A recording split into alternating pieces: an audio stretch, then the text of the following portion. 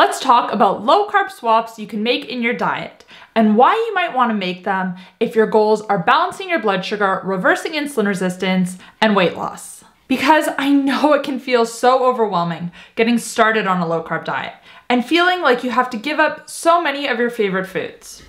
But I promise you, it's not as bad as you might originally think. And once you start to feel the benefits with your energy, your mood, once you start to see those numbers dropping on the scale, it's all going to be worth it. So in today's video, we are going to be talking about 9 easy low carb swaps you can make for better blood sugar balance.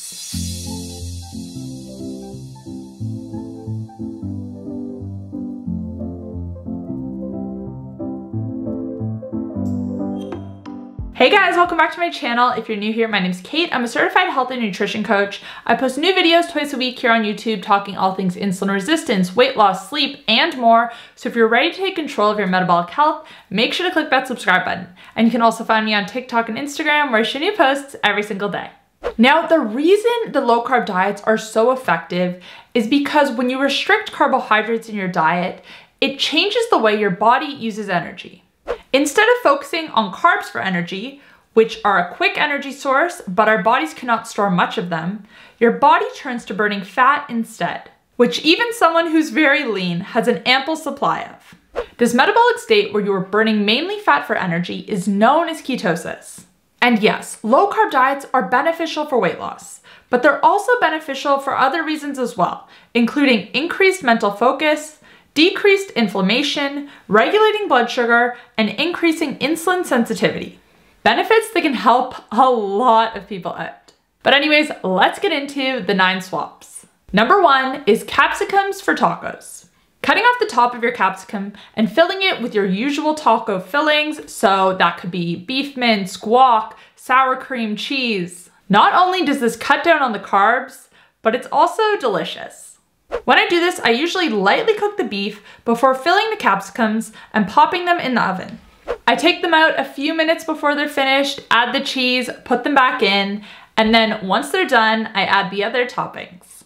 Number 8 is walnuts for croutons. I know a lot of people like to have a bit of a crunch to their salad. Believe me, I have been known to love croutons. But swapping them for walnuts or other nuts can not only reduce the carbs in the meal, but also increase the fat, which of course you want to be eating more of on a low carb diet. Number 7, plain yogurt with berries for flavored yogurt. This swap is super easy. If you are a yogurt lover and you tend to choose flavored options, try choosing a plain one instead and add low carb fruit such as berries yourself. Flavored yogurts have so much added sugar. It's actually a bit insane.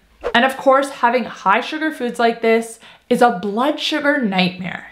You can still get the same taste by adding fruit yourself. Bonus points if you choose a plain Greek yogurt, which is higher in protein. Number 6, spaghetti squash for pasta. Now, I know the thought of giving up pasta can be heartbreaking, but I encourage you to give spaghetti squash a try. I honestly prefer it to wheat pasta at this point, especially when I'm making a tomato-based dish such as bolognese.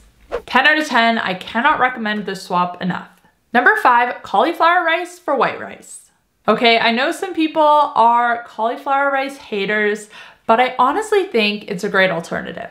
White rice is a filler food anyways. It doesn't have much flavor and it doesn't add much to a meal besides bulk. So by swapping it out for cauliflower rice, which has a similar texture when prepared correctly, you can save a bunch of carbs and your blood sugar will thank you. Now, before we get into the final 4 swaps, I want to make a quick note about electrolytes. When you reduce carbohydrates in your diet, you retain less water. And with this water loss, you also lose electrolytes. Electrolytes are essential minerals and are vital to many key functions in the body. They regulate nerve and muscle function, hydrate the body, balance blood acidity, balance blood pressure, and help rebuild damaged tissue. On any version, you require more electrolytes, and if you don't replenish them, you're likely going to experience side effects. The main ones you need to focus on are sodium, that's the most important one, potassium, and magnesium. Now, of course, salting your food can help, and so can adding some salt to your water. But I also want to recommend Sodi's everyday hydration salts. These are a well-rounded electrolyte option that has been specifically formulated for low-carb diets. A lot of electrolyte supplements on the market have added sugar, sweeteners, and other fillers, which of course we want to be avoiding on low-carb diets. Meanwhile, 𝘾𝙀𝙀 has none of that, plus more of what you actually want, electrolytes. You can head to 𝘆𝑼𝙄𝑃𝑔.com/𝘾𝙀𝙀 to check them out and use code KATE15 at checkout to save 15% off your order. Honestly, if you're just getting started on a low-carb diet and you're experiencing side effects, which are sometimes referred to as the keto flu, more often than not, this stems from an electrolyte imbalance. So supplementing them can help. Number 4, lettuce wraps for tortillas. This one you've probably heard of before, but it's another really easy swap. Like rice, I think that tortillas and wraps are a bit of a filler food. They're essentially just a vessel to keep all of the ingredients together.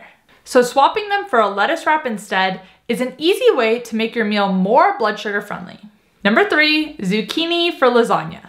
I used to make zucchini lasagna all the time, and I actually forgot about it until I was making this video. So I might have to have it sometime this week.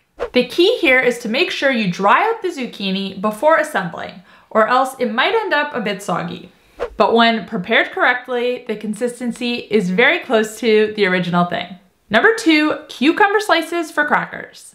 If you are a cheese lover, it might pain you to think of giving up the combination of cheese and crackers. But using cucumber slices instead can still provide you that crunch while keeping your blood sugar happy. And finally, number 1 is mashed cauliflower for mashed potatoes.